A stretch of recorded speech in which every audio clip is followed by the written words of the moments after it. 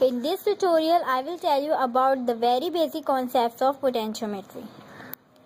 Potentiometry is an electroanalytical method which is used to find the concentration of a solute in solution. For example, if you want to find out the concentration of silver ion in silver nitrate solution, so with the help of this potentiometry, we can easily find out the silver ion concentration. This is the very rough sketch of potentiometer. This is the cell containing analyzed solution, and these are two electrodes. One is reference electrode and the other one is indicator electrode. Reference electrode is an electrode whose concentration or potential is known to us, whereas the indicator electrode is an electrode whose concentration or potential is unknown to us, and both are connected by a voltmeter.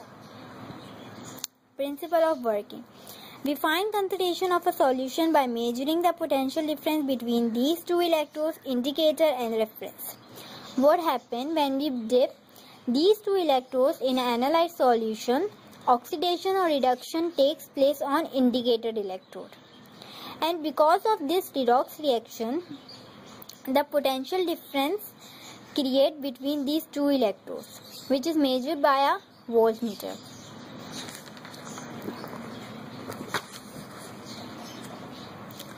So with the help of this indicator or reference potential, we can easily find out the EMF of cell, and this EMF of cell will be used in Nernst equation to find out the concentration of a solution.